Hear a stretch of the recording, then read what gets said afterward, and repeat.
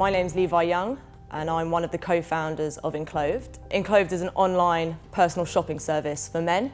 So we really wanted to bring on 5 recognisable brands. It's the only way we knew the service would work was if we had these brands that these guys are going to want. They need to believe in you and understand that you're going to represent them well, and it was quite a tough sell. And we were driving and my phone went and it was a number I didn't recognise. I put my headphones in and I picked it up and I got the, "Hi Levi, this is Ricky calling from Ted Baker. How are you?" And I was like, "Oh gosh, oh no."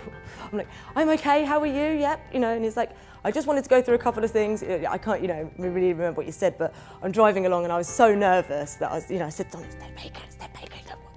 She's like, "Stop the car, stop the car." I was like, "Oh God, stop the car," pulled over onto the side of the road, and I don't even think, you could really even pull over there, and we just stop the car dead. I suppose eventually when the phone call ended, it was just mass celebration in the car. We were like, yes, yes.